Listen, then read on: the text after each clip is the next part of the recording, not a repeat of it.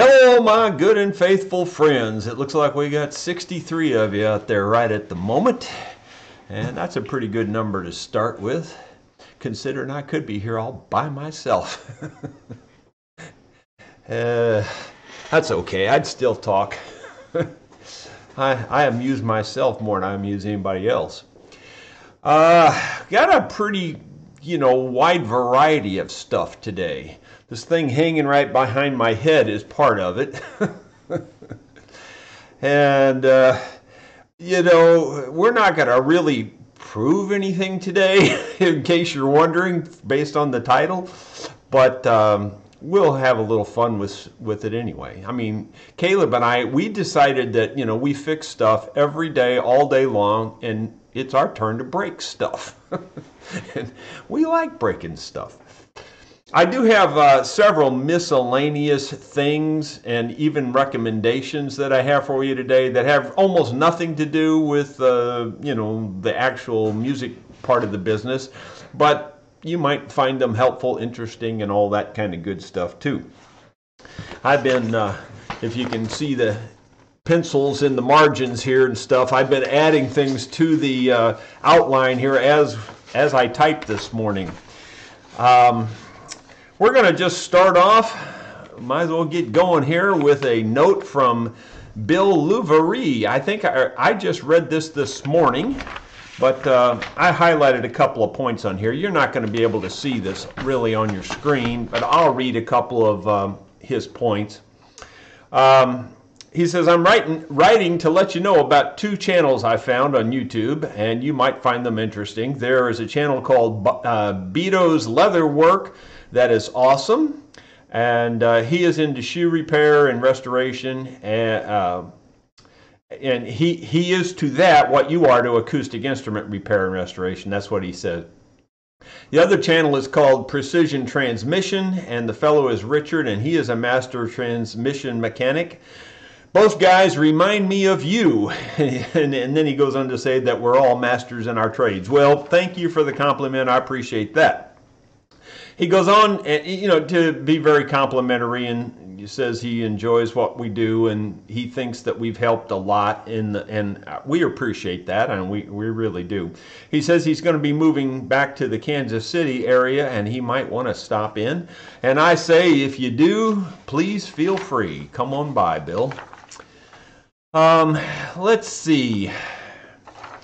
The next thing that I have, I'm going to try to follow this, sort of, kind of, but I'm just going to insert one of my margin items here.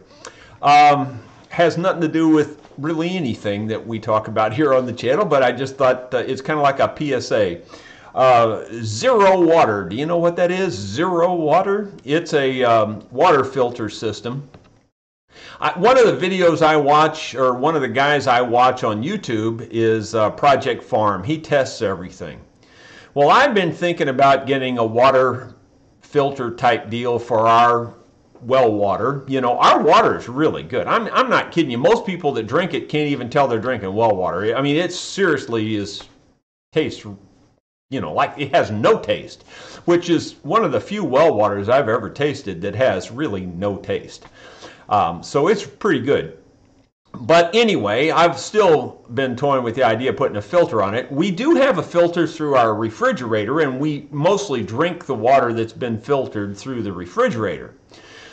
Well, zero water, according to Project Farm, kind of outdoes all the others. And, I trust this guy. He seems like he's pretty thorough, and not every test he does is 100% scientific and perfect and all that, but who is perfect, But anyway, he tested a whole bunch of water filters recently, and he tested some really expensive ones, or at least I thought they were expensive. They were in the several $100 range. And then zero water is like $30, $40. And zero water just outdid them all, like hands down. One of the really expensive ones got very close to zero water, but in my opinion, zero water just beat them. And I would say zero water won hands down because they're so cheap and they had the best results. So here's my experience with it. I went ahead and ordered one, and I ordered a couple extra filters. So Zero Water comes with a water tester, by the way. And so I took the tester and I tested my tap water straight out of the tap, my well water, that is. And it was over 600 parts per million, which doesn't surprise me because I would think there would be, quite a bit of dissolved solids in well water. I mean, that's kind of expected. You're going to have all kinds of ground minerals, etc. And who knows what else. And I don't really want to know. So anyway, then I tested it as it went through my refrigerator filter, and that dropped it down into the 400 parts per million. So it improved it by a couple of hundred parts per million. Then I filtered water straight from the tap through the Zero water filter, and it went down to 0 parts per million. And so that's pretty good proof. But still, the skeptic in me goes, there's still a way they could kind of fudge that result, They could do something to that filter that makes it react to the meter that you're using, I mean, it could be tied like that, and I'm still skeptical. So I thought, well, I took a bottled water, I thought, well, bottled water will probably still have some parts per million or something, So I tested that. Believe it or not, it was 0 parts per million. So, yeah, I'm pretty sure the Zero water filter is legit, and it's cheap. So I'm just telling you that in case you want, to really clean up your water. And super cheap way to do it, and it's just apparently as good as bottled water. Now, that's my opinion. I am no scientist, no expert. You can have your own opinion, but I just thought I'd tell you that because it's incredibly cheap. I mean, like I bought 2 extra filters and the whole container, the whole thing. I bought the 30 cup one, by the way. And the whole thing was like $70. So, I mean, that's pretty dang cheap. So, I kind of thought it might be one of those deals where it's like the printers these days. And by the way, I'm going to talk about that too. Like they sell you the printer dirt cheap and then the ink is like gazillions of dollars. Well, I thought it might be like that, but it's not. So anyway, Zero water, check it out if you're interested in purifying your water at home or anywhere, I guess.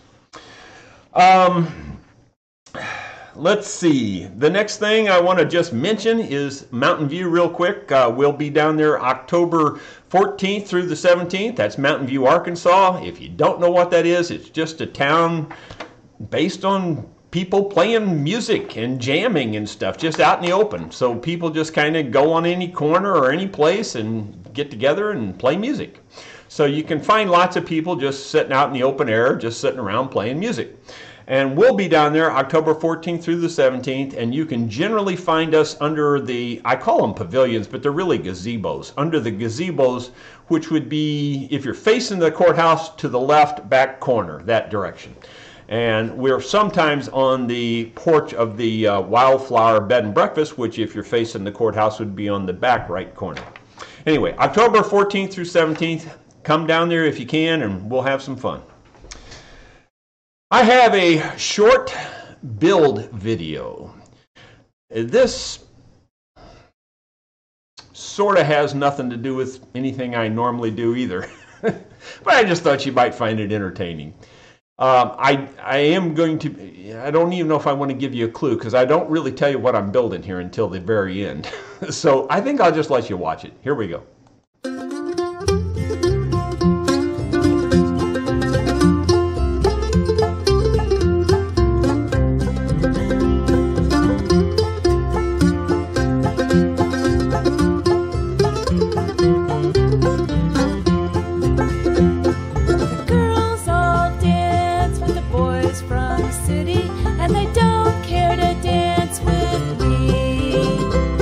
It ain't my fault that the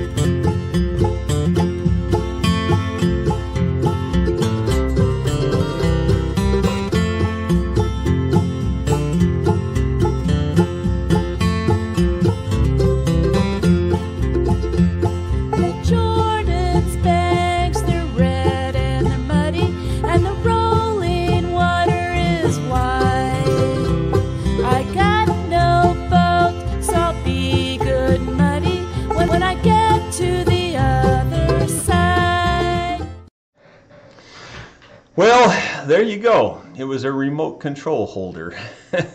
Some of you might find that helpful. You know, there's so many remotes these days. And, you know, my new media room, man cave, home theater, whatever you want to call it, my new recording studio, all of that stuff, lots of things in there have remotes. And so it was just handy to have a little holder there that you could just screw onto the back of a coffee table or something like that, and it holds them very well.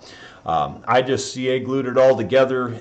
It's plenty strong for that purpose. I made another, and the reason I know that is because I made another one several years ago and used it for many years and never had any trouble with it. So anyway, there you go. Just thought I'd show that to you. Eric Carlson sent me an email. So here's another quick email, and then I'll read you a few points off of it. Eric says, all I can say is wow, and I mean wow. I purchased a saddle from you a month or so ago, and I finally got around to putting it on my Kentucky mandolin. He says, your videos do it no justice at all. I'm telling you. Back to the saddle, or he goes on and then he goes back to the saddle. It's dramatically increasing sustain, a lot, much nicer balanced tone. You know, it projects much better. It's loud but balanced. And he says, this is from a fan north of you in Minnesota. Well, thank you, Eric. I appreciate it very much. You know, I told Eric, I said, yeah, I get that a lot. And that is the truth. I hate to brag on them that big, and that's the truth, because not every single person has that reaction. You know, I mean, most people do, I think, more than half at least. But I've had one or two people just say they didn't like them, you know.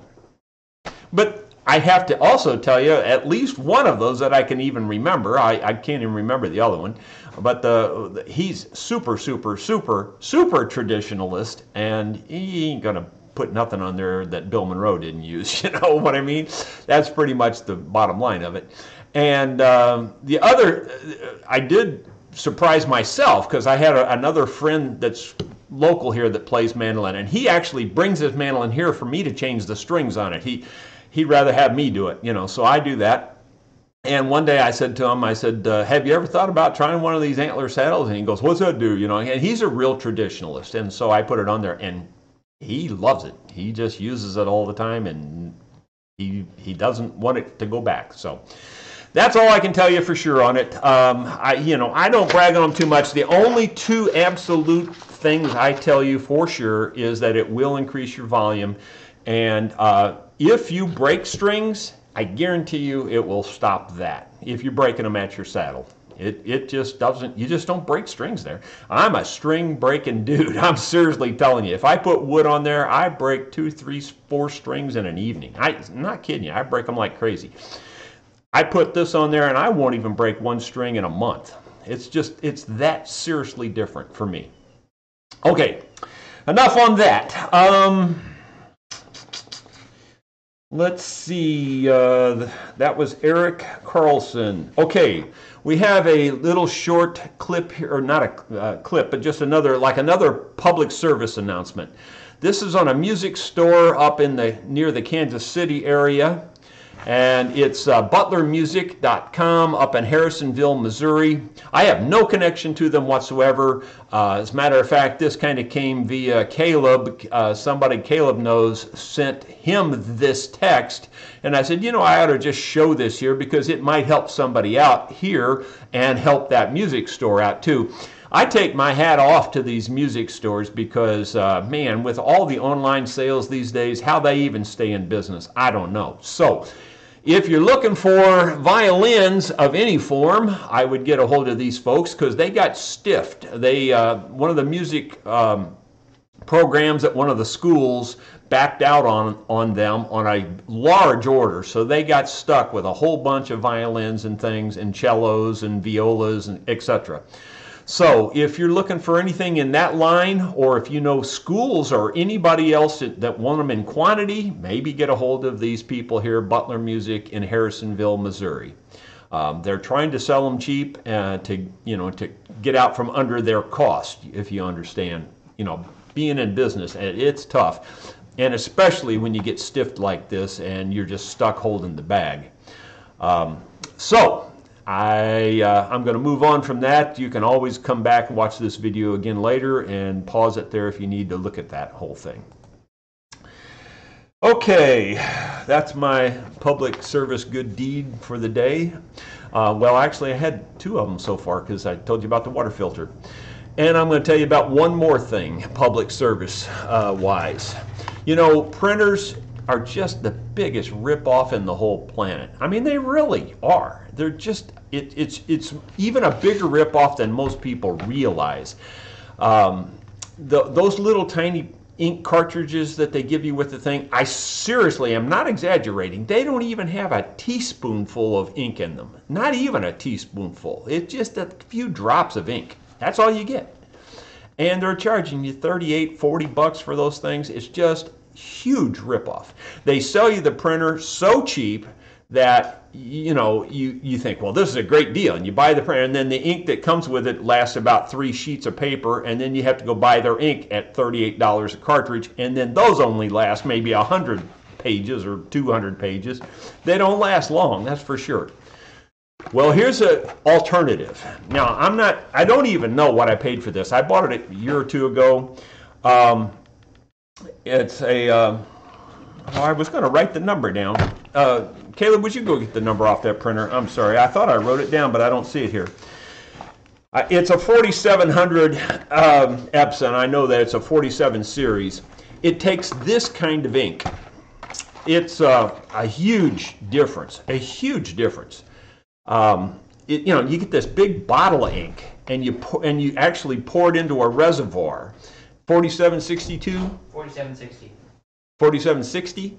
Okay, mine is an Epson 4760. I think it's ET 4760. Yeah. So you can look that up. I'm not saying that's the one you got to go with, but if you find one that takes this kind of ink, this is way cheaper. I mean, all of this ink, and this thing's full. And then you get the 3 more colored ones that are full. Way cheaper than those little tiny stupid things that have nothing in them. Yeah, so this is way to go. Yeah, I can't even tell you. It's not even comparable. It's that much better. So if you're doing a lot of printing, or you wish you could do a lot of printing, this is the way to go. It's by far cheaper. Now, you might pay more for the printer, don't get me wrong. I think the printer's not a giveaway. It's more of a slightly more professional type printer, but I would use it in my house. I think it's perfect. Okay, there you go. Public service number 3. I think that brings us to our break demo. We're just going to have fun with this. Lots and lots and lots of people said, have you seen the video on the in-grain gluing, And that's why I put that little caveat in the front of that last video that I put out where I was fixing that neck. And I made the comment in there that gluing in-grain is not really the best option. And it really isn't. I still stand by that. Yes, I saw the man's video. Yes, I agree with every single thing he did. Believe it or not, I do. There's not one thing in his video that I would disagree with. But having said that, still don't think it's practical. I don't think it's practical from the standpoint of your normal use, and I don't think it's practical from the standpoint of scaling it up. And you might say, well, what do you mean by that? Well, for instance, let's say you were making a dining room table out of walnut, and you got all those long, first of all, they're slab cut. They're not quarter sawn most of the time. So you got slab cut boards going down through there. You glued them on edge. We know the glue is very strong, and it ain't going to break. The wood usually will break before the glue, okay? But when you got a slab sawn piece, they don't typically break too much either. You know, that's pretty dang strong wood that way. So probably the glue joint would break on a slab sawn edge to edge. Now, if it was quarter sawn edge to edge, it will break on the grain line. There's no question. So all of his experiments were right, but they don't tell the whole story, at least in my opinion. I'm not disputing anything he did. I agree with everything he did. And so the other thing about gluing up that tabletop is it's not practical. It doesn't scale up to glue all the boards end to end down the length of the table. Nobody would do that. And if you did do that, and you stood in the middle of the table, where do you think it's going to break? It's going to break on that glue joint. Yeah, it's very strong, but it's not stronger than the wood, and it's going to break. And when you glue them this way, it's, first of all, it doesn't soak into the end grain like it does the other way, and if it's not quarter sawn, I'm pretty darn sure you'll break the glue joint before you break the board, because it's not quarter sawn. That's the difference. If you noticed in his video, when he glued the end grains, of course, it didn't break. It broke at the glue. When he glued them side by side, it broke down the quarter sawn grain lines. So that's my, that's my caveat about it. I don't disagree with him. I could have even told you what those results were going to be before he did it. I absolutely, 100% would have known what was going to happen on every one of his scenarios. And I'm not trying to say I'm smarter than anybody else. I've just done a lot of gluing. So Caleb and I put together our own experiment that does sort of scale up. We don't even know. We honestly, and I cross my heart, I promise you, we have not tested this. We don't know what we're going to see here. But we kind of think we know what we're going to see, but we don't know. So we're just doing this for fun. We're not proving anything. We know that already. So just pay attention here, and we'll just have some fun with this. First of all, I've just got a scale here. Now, this scale only goes to 110 pounds, so we may not prove anything because we may not get it to work, First of all, I do have I wouldn't even call this quarter sawn. It's kind of on a 45 sawn piece of spruce. It's almost quarter sawn. Quarter sawn would be, the grain would be perfectly perpendicular. This is almost perpendicular, but it's not. It does kind of come through at an angle like that. So this is approximately the size piece of wood that we're going to try to break. We're going to hook it on here. I've got Caleb standing by to watch the scale. I know you can't really see the scale very well, but I'm hoping that Caleb will be able to tell when this, how much we're pulling and if it breaks and when it breaks. And I'm going to get my safety glasses on here. I've got them here. I want to do that first. Whoops. All right, so here we go. Let's see what happens. Now, this is spruce, okay? All right, we're at 110 pounds. That's the maximum of the scale. So it did not break. That's just a piece of wood. Okay. I think he was using spruce in his test, but I'm not really sure about that. I can't remember. So that didn't prove too much, except that spruce is pretty darn strong. Semi-quarter sawn, and I don't know if you can see the way the grain runs in that or not. But anyway. So now, oh no, I have to CA glue my tester back here. Wouldn't you know, my little test block here broke. It doesn't really have any stress on this, so it doesn't matter. I can glue it back. This is just to help hold my clamp better. Okay, so now we've got a piece of mahogany. Now, the reason we're using mahogany is because this simulates a guitar neck. That's what we're trying to scale up to some degree, but it's still a very rough test. Now, this is not quarter sawn, and with mahogany, it's pretty hard to tell how it's sawn, to be perfectly truthful, but I would not call this quarter sawn. Okay, so let's see if we can get the clamps on this. Tighten that down for me there, dude. If you can get it on there. Yeah, go ahead and tighten that down. All right. And let me try to do this better here.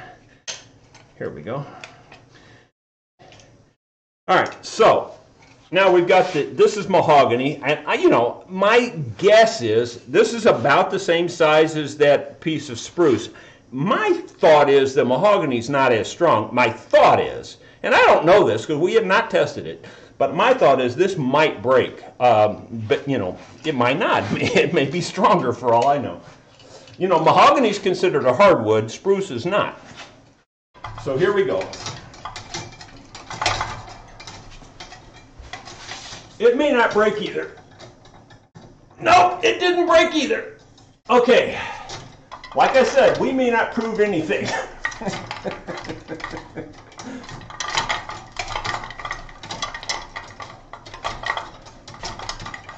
Okay. Now we've got some other examples here. Now the other examples are different.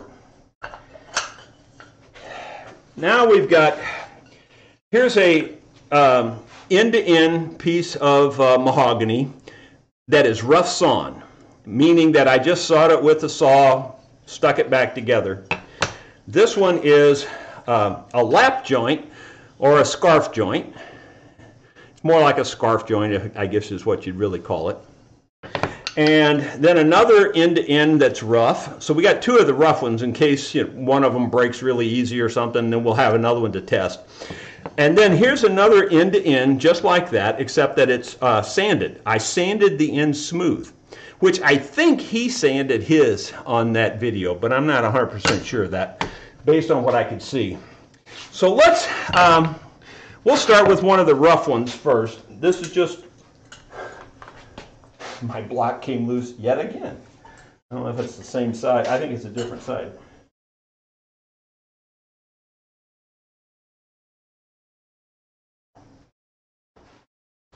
Where did my accelerator go here?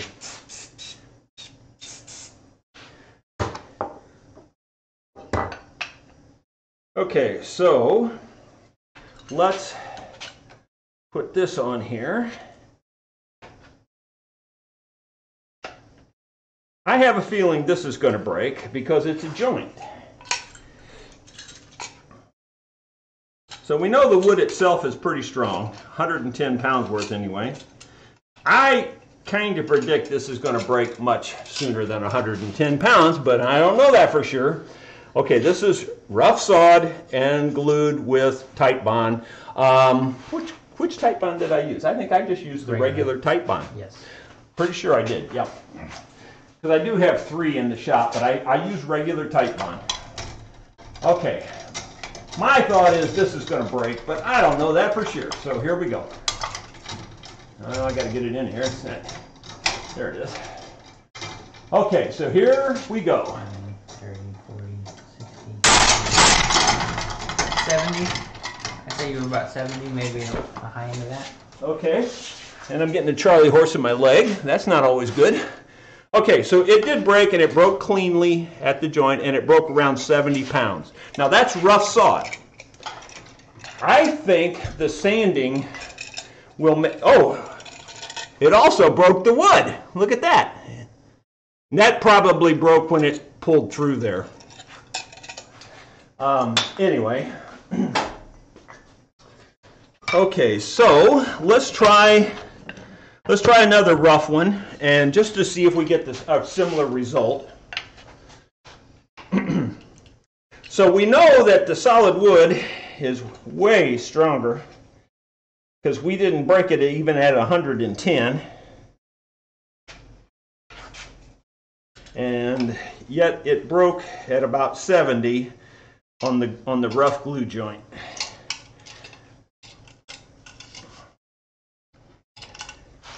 Okay, here's another rough glue. This is another rough sawn glue joint.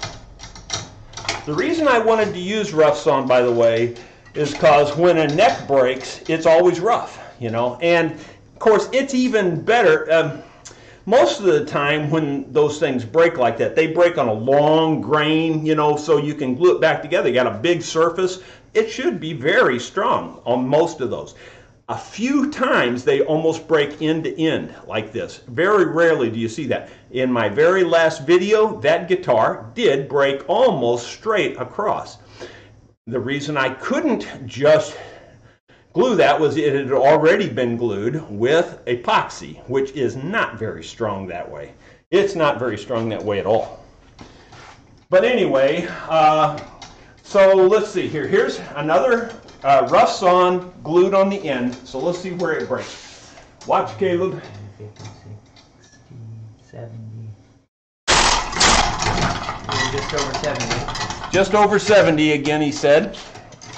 Okay. All right.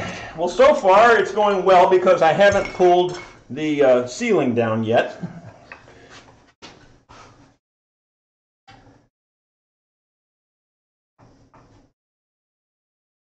And my little jig here keeps coming apart.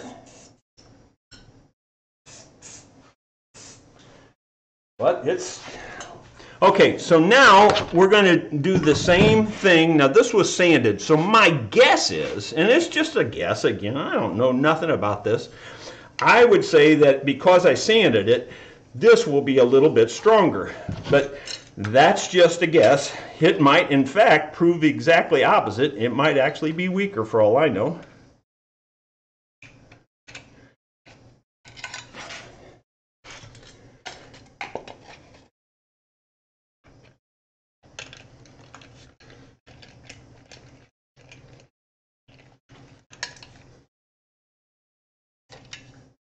Okay.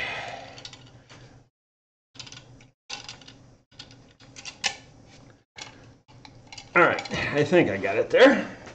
All right, so again, this one's sanded, so let's see if that holds up. 50, 60.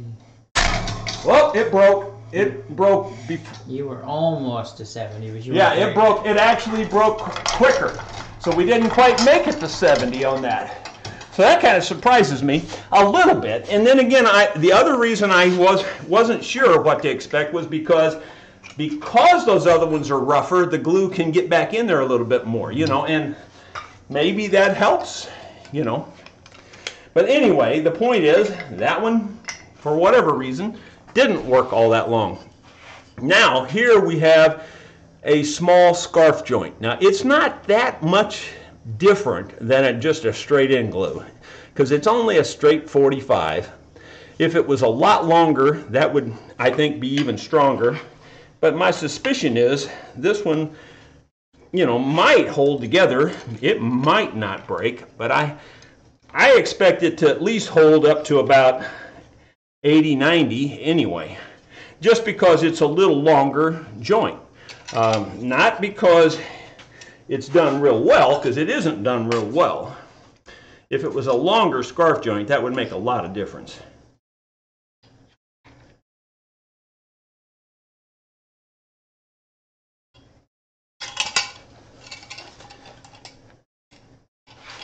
All right, so here, we'll try the scarf joint here to see what that does.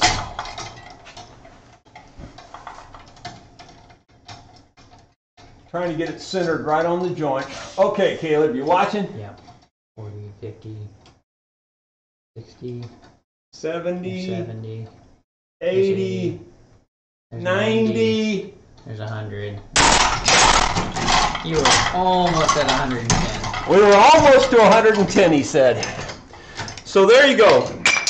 We didn't prove anything. We knew we wouldn't prove anything.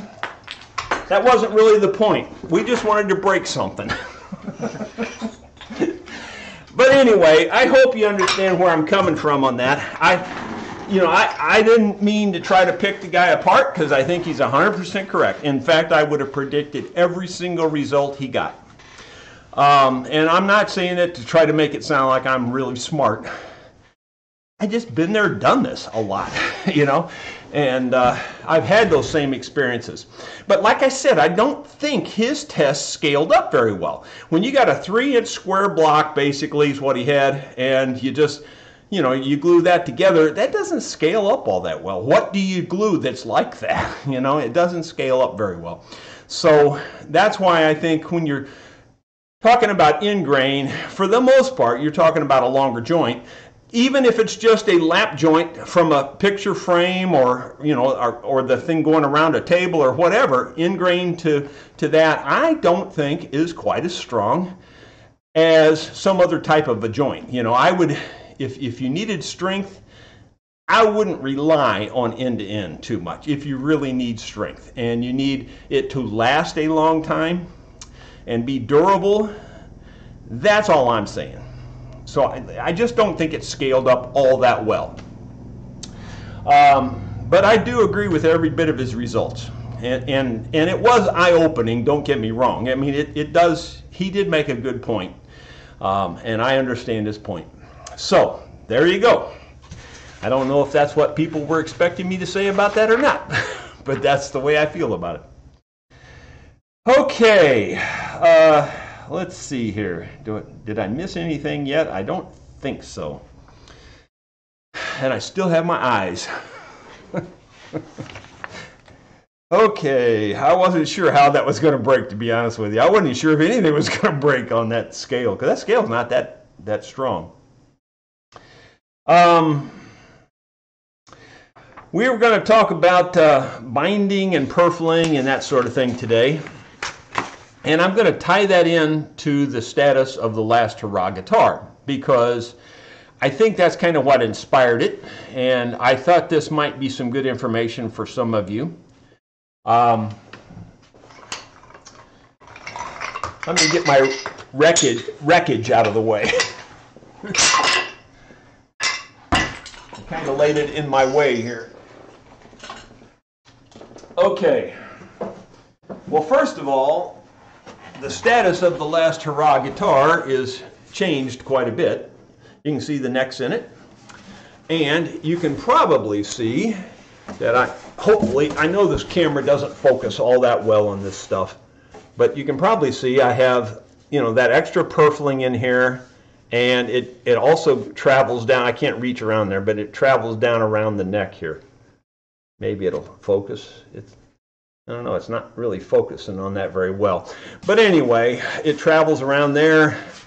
It travels down the ends here. Now, why did I want to use this as a subject for today? Well, you know, in this particular guitar, I had only this length wood. I mean, this log that I had up here was, I don't remember what I need now. I think I need 30 inches or something, and it was only 28 inches or something like that.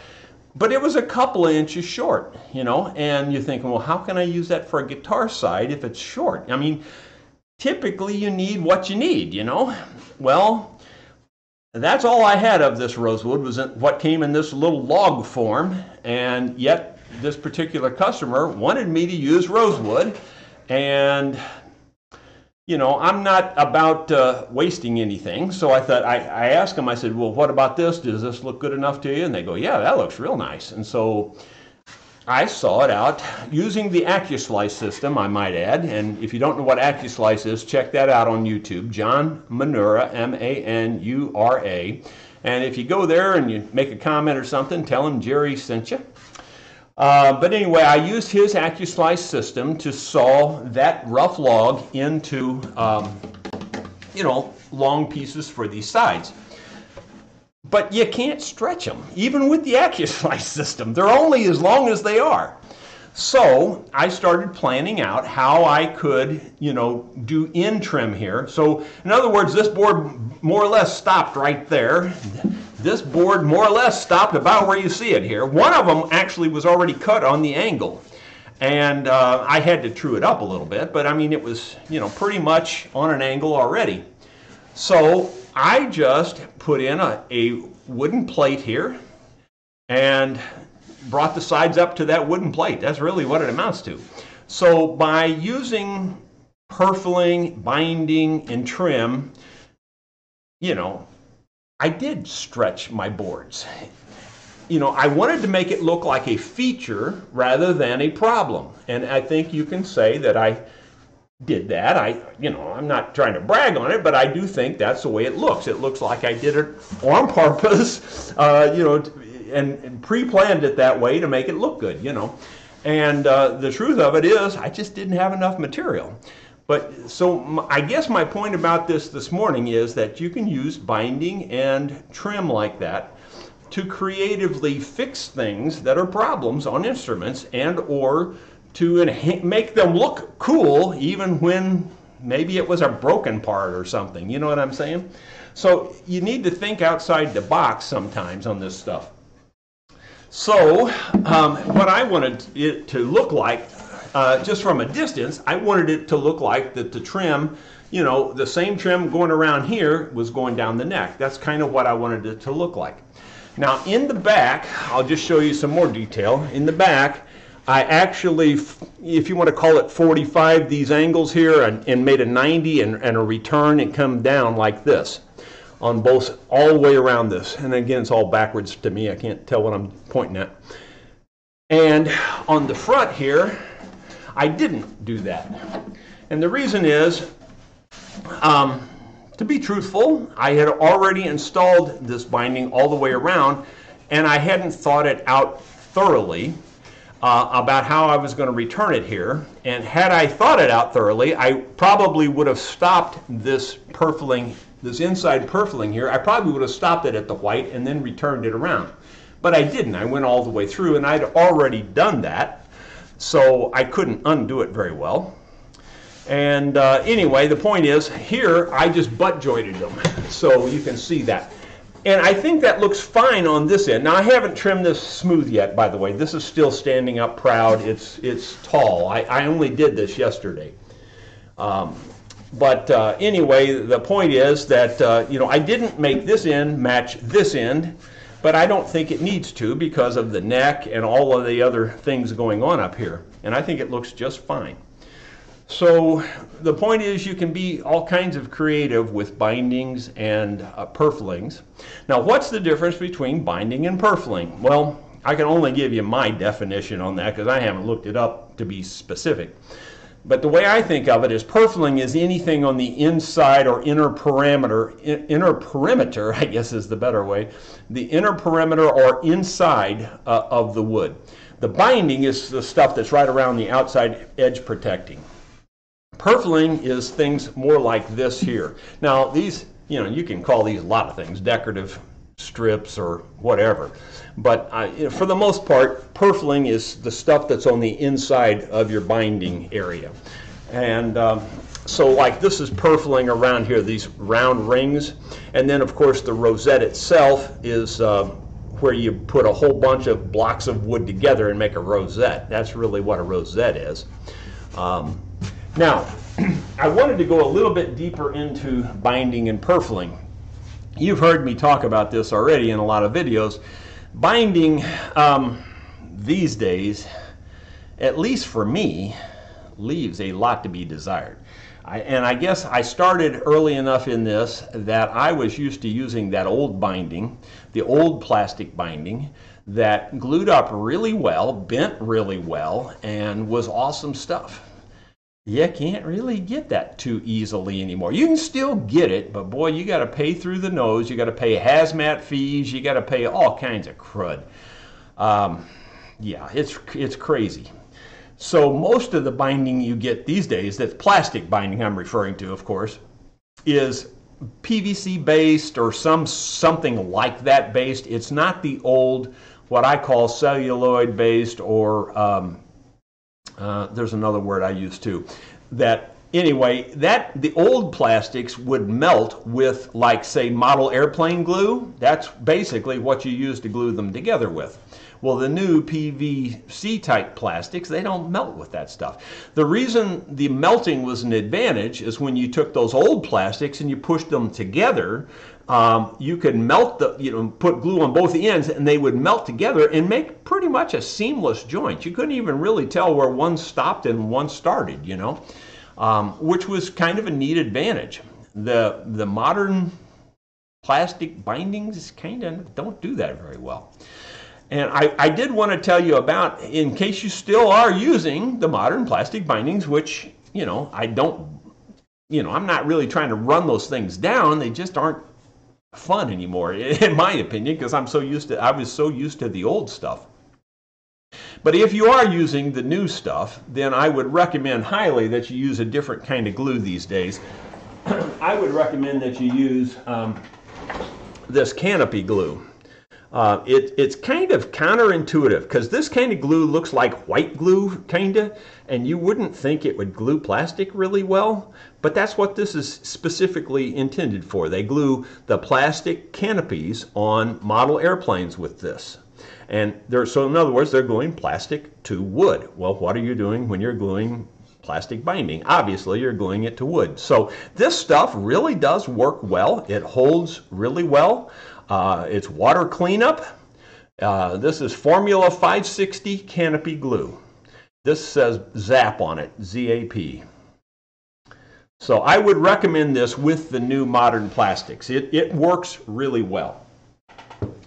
Now, the other thing I wanted to talk about today about the bindings and things is that I've kind of sworn off the plastics just mainly because of that. But then in another way, it was kind of, I was looking for an alternative, and then I hit on wood, and I went, man, I wish I'd have been using wood all along. I really like wood binding much better. I think it looks more rich.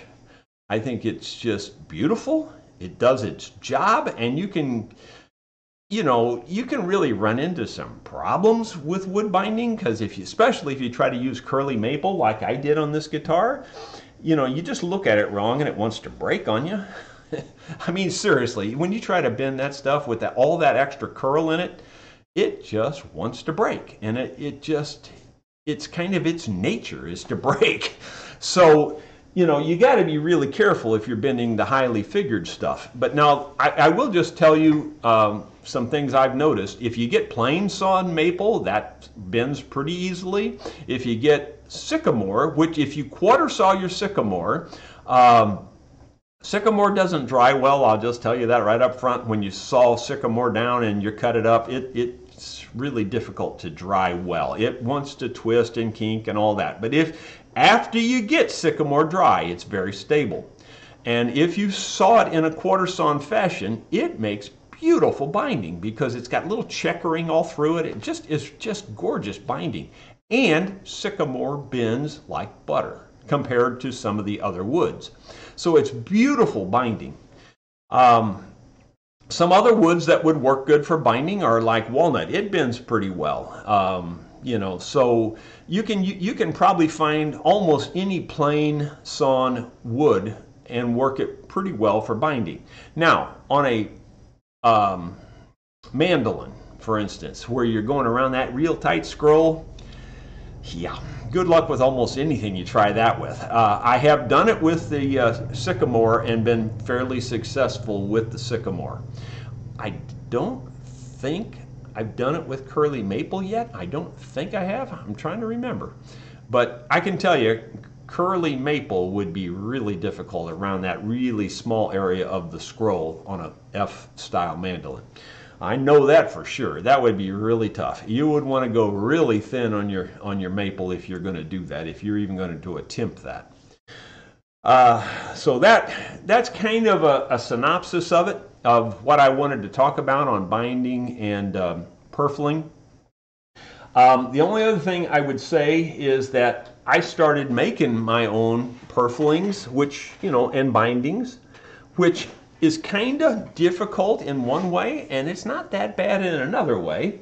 In order to really make laminated bindings, what you start off with is, you get whatever length you want, and you saw them very thin. And when I say thin, like maybe the outer piece of the binding might be 60 thousandths, then you have an inner dark stripe, maybe a walnut or some other dark wood, and you would probably make that about 20 thousandths. And then the inside trim would be the white again, and that would be another 20 thousandths. And those are just rough numbers. So you end up with about 100 thousandths thick binding.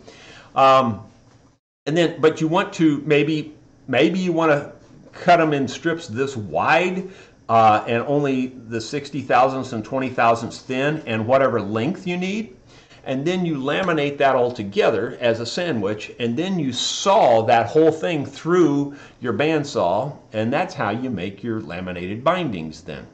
And when you do that, the glue I would recommend for that at this point would be Titebond 3. It's waterproof and it seems very flexible and very strong.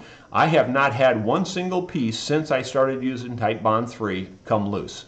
It has held every time, even on the tightest bends. So that's really good glue for that. It works really well. I know that from experience. There may be other glues that would even work better, but that's what I know, you know. Then, like on doing things like this, where you get more detailed into this purfling, you basically do the exact same thing I just told you. You glue up sheets. The difference is that you cut those sheets on 45s or some other angle you like. 60 degrees would even be nice. Makes it a really, really sharp, you know, angle. But anyway, the point is you just 45 all that, and then you flip the patterns and you put them together in arrow form. And so really what you'd end up with, this looks like it was, you know, one little thing, but basically it's a tall strip about this tall, and then you saw these through your saw.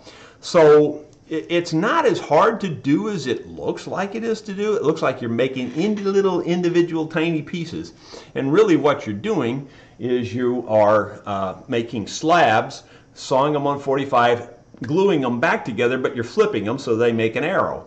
I hope that makes sense to you. It's not as tough as it looks. So I would encourage you to experiment with it. Just, you know, do it on a small scale and just take some small pieces of wood and monkey with it, you know, and then you'll kind of get a feeling of what it's going to be like, and you can do it on a bigger scale. Again, I would recommend highly the AccuSlice system. You don't have to use that. I will just be honest, and you don't have to use it. But the AccuSlice does a real good job on keeping things, you know, where you don't have much waste in your wood, especially if you're spending big bucks on your wood. If you're just using plain sawed maple or, you know, walnut or something, that's not that expensive. But, you know, if you're using some exotic and you really want to get the most out of it, I tell you for sure your AccuSlice will get you the most out of it. Then the next critical tool for me personally, both of these tools were given to me, so it's easy for me to just say you need these, okay? You know, I just want to be full disclosure. So that AccuSlice, I did not have to pay for it. It's an expensive machine, but if you do this a lot, it's way worth it. The same way with the vacuum pressing system. The vacuum press, you know, they cost a few bucks. But man, there's nothing better for gluing flat pieces of laminate together. And I don't care what shape they are, whether they're wide or, you know, thin strips or whatever. But if you're gluing anything that's flat together and you just want to clamp it, that vacuum pressing system, and that's Vacuum Pressing Systems, which sent me that vacuum bag and the whole thing, and it's a little vacuum pump. And it sucks the air out, and boy, it just laminates that stuff together. Now, you can make yourself a glue-up jig for your bindings and purflings and things like that, where you clamp everything together, maybe on a long straight edge or a long table. It's just more difficult. It just takes more time and effort, but you can do it. And if you're only doing a few pieces, that's what I'd recommend. But if you plan to do this, you know, more like a career or, you know, and do a lot of this, then I definitely highly, highly, highly recommend the Vacuum Pressing Systems bag. And if you do go to either one of those places, please tell them Jerry sent you. Even if you're just making a comment or looking, you know, just please tell them I sent you. They both did right by me, and I am absolutely impressed with both products. And knowing what I know now, and I can say this honestly, and I say this with my hand on the Bible. Knowing what I know now, I would buy both of those products and save myself all the heartache and headache I've gone through over the years. I'll be honest, I never even really thought about them. Well, first of all, I didn't know about the AccuSlice until recently. And the vacuum thing, it was kind of a mystery to me. I didn't really know how it worked and all that stuff. So I didn't really know enough to go get those things. But I'm telling you, those are great products. This is not intended to be that commercial. I'm just trying to explain that, you know, if you decide you want to make your own bindings and purflings, those are two things that make it much easier. Let me see. You can also, and some people may not be aware of this, but you see how this is already pre-shaped? This is, again, a herringbone pattern that I bought pre-shaped. So you can buy a lot of this stuff pre-shaped already, and maybe I don't remember where I got this. I might have got it from LMI, which is Luthier's Mercantile, or I might have got it from Stumac. Honestly, I don't remember. It was a long time ago. I bought a whole bunch of these pieces. I'm down to the last few, but I bought a bunch of these years ago. Now I'd probably just make my own, but you know, back then I didn't know how. So one other thing I wanted to mention here, and I just brought this out, and again, I don't know which company I bought it from. I might have been Stumac, might have been Luthier's. This might have actually come from International Luthier Supply, which was out of Oklahoma, which I don't even think exists anymore. I think. Someone told me that there may still exist. I'm not really sure. But anyway, they were out of Oklahoma, and this is just a piece of flexible non-gluable plastic. And what this is kind of a placeholder. So let's say you're putting an outside binding on and you wanted to come back and put shell in between the binding and the top. Well, you would have already routed the trench wide enough, but maybe you put this in there to hold space for that shell that you're going to inlay in there later, and the glue won't stick to this. So when you glue your binding on, this kind of becomes a placeholder, and then you can just pull this out, and now you're left with a perfectly fine trench around there that you can put your inlay in, your shell inlay or whatever. So this is something that you could at least consider. I don't even know if this stuff's still available. Truthfully, I haven't looked any of this up. I just know this is what I have, and it does work. Let's see, the last thing, or have I finished? I think I've kind of finished. You know, let me just talk briefly about applying the bindings to the instruments. There's 2 or 3 methods. You've seen me do both methods, or 2 or 3 methods in my videos. I used to use what they call cloth binding tape, and it's not got anything to do with this kind of binding. I think it's binding tape. I think they refer to it for making dressmakers and things. They use it around the, you know, circumference of a dress tail or something. Anyway, it's some kind of a fabric, and I just tied a bunch of them together. The reason I used that was I tie it, you know, it doesn't leave any marks on your binding like if you're using plastic binding. Like if you tie it with string, and you can use string, and I have used string, string could potentially leave a mark in your binding. But string works pretty well if you don't want to go to this extreme. But that binding tape, I just tied a bunch of it together to make a really long piece, and then you can wrap around your instrument and wrap your binding tight to the body. That actually is one of the best ways to do it. It really is. Just on this guitar here, I've used 2 methods on this guitar. One of them is I used regular binding tape. When I say tape this time, I mean, you know, just regular tape like this. And you can get this from Stumac or some of the other Luthier supply houses. And so I, you know, actually physically use this to tape it over there. At this point in my life, this is really hard on my hands. It hurts like you would not believe to pull this tight and try to put the binding on with this. So when I got around to the last couple of pieces, I actually used a large rubber band and or inner tube. I used both. Actually, I used both of those now that I think about it. So I had a long rubber band that one of my wonderful viewers sent me. which I think was used on model airplanes for winding up a model airplane propeller. And really long rubber band though. And I use that, and I'll be honest with you, I'm not crazy about that because the rubber band stretches so much that it wants to roll and slide around the body. When you use what I actually like the best, and even after considering that long cloth binding tape that I was referring to begin with, after using that and compared to using a long inner tube strand, the inner tube is the way to go. If you can find yourself an old car inner tube and start kind of in where the center of the hole of the donut would be, and you basically just start cutting, and you just start cutting around and around and around and around and around and around, and you try to keep your strips about this wide, and you just make it one continuous cut, and you just keep going. You don't ever cut it off, and you just keep going and make it 50 feet long if you can. Then you can wrap that around your instrument and around the binding, and it really does a nice job. It wasn't nearly as hard on my hands doing that method. So if you have trouble with your hands, for sure, that tape thing, it's really hard on your hands. It really is. When I didn't have trouble with my hands, it was not a problem, but it is a problem now.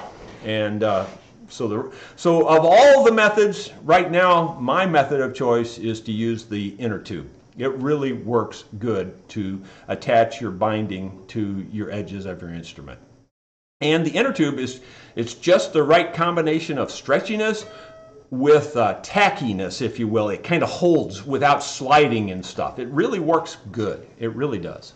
And when I say the width, I'm going to say 5/8 of an inch, not quite 3/4, somewhere in there. A little over a 1/2 inch wide, 1/2 inch and narrower, I think is too narrow. So roughly about 5/8 of an inch, to be that specific. Okay, I think I'm off of that one. I think I've covered about everything on binding and purfling that I wanted to cover. I'm ready to take questions. I think I'm looking here just to see if I have missed anything on my outline. I think I've covered everything today, and I think I've covered all my videos that I had here. Yeah, I believe I did. Okay, so let me go to the questions. Please be sure to put question marks in front of your questions so I can see them. We are already at 9 o'clock, so I'm only going to take 2 or 3 questions, and it looks like there's a bunch of them already in there. So John Telford says, do you heat or steam them to make the curves? Very good question. Yes, I use my side bender that I built, and if you don't know what that is, the best place to check that out is on my website, rosastringworks.com, and at the top there's some tabs at the top, and one of them is dedicated to the side bender, and it points you to the videos that you can watch and tell you all about how I built it. And if you have specific questions after that, you can always email me or something. But yeah, John, that a good question. But yeah, I use my side bender, and I do spritz it with water, and then so basically it is kind of a steam thing because you're putting it on that hot metal, and it bends it that way. Good question. Why aren't guitar tops uneven in thickness when violins and mandolins are? Wouldn't it make them sound better? Well, you've kind of got a point, and there are arch top instruments that are carved that way, arch top guitars. But most of the voicing on a flat top guitar, a dreadnought style guitar, is done with your bracing. So it's kind of the same thing, but just different. So you hit on a good point, but those boards, the spruce quarter sawn is pretty resonant in and of itself. So by just voicing the bracing, you kind of accomplish the very same thing. And it's easier to do. So that's the reason I would say. Good question, but that's kind of the way I would interpret it anyway.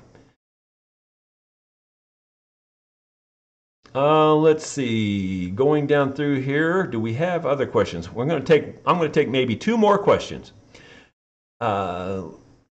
Jerry, looks like Jerry Schofield. What sealer would you recommend to use under True Oil finish going on rosewood? Well, that's a good question, and I'm not a finish expert. I truly am not. I really just kind of want to make that point. You don't have to put anything under it. The True Oil itself will build up over time, and it will be fine. As you may or may not know, Jerry, I have tried tons of different sealers and fillers and etc. And I don't like any of them. And I mean, when I say I don't like them, I mean I kind of hate them all. I haven't found one that I think is worth 15 cents. And that's the truth, because I've tried them all, and I've tried them according to the recommendations. I've actually talked to the presidents of several companies and talked to them and got their recommendations and their people working with me, and all of it is crap, in my opinion, and that's just putting it as nice as I can put it. You know, my point about it is, if I have to put it on in multiple coats, sand it off, put it on again, and I might as well just do the finish and forget the rest of that crud, because the rest of the crud doesn't do any better, in my opinion, than the finish does. Now, Padauk is exponentially tough, I will tell you. Padauk pores are huge. So that may be what you've seen me struggle with in the past too, but the Padauk is just tough. It really is. The rest of the woods aren't that tough, really, and to me, I don't think you need much grain filler on most of the rest of them. Okay, beat that to death. Let's see. One more question here. Clyde Lewis. Shellac for some classical guitars normally takes a while to cure, but how can you tell if it's too old to use? Well, Clyde, again, I'm not sure I'm the right guy for that answer. Maybe someone else can answer it. But to me, if it stirs and it pours and it looks reasonably clear, it's good to use.